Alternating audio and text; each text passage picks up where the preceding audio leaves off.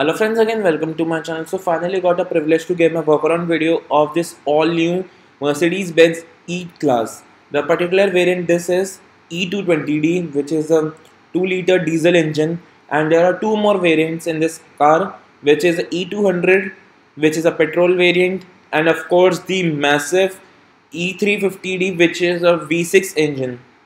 It's a 3-liter V6 engine. That means a lot of power in it. And this is a EWB variant, which means extended wheelbase. Just look at its size. It's looking like a baby S class. You heard. The Mercedes also call it a baby S class, and the price is 57 lakh rupees. And for the E200 variant. So let's start.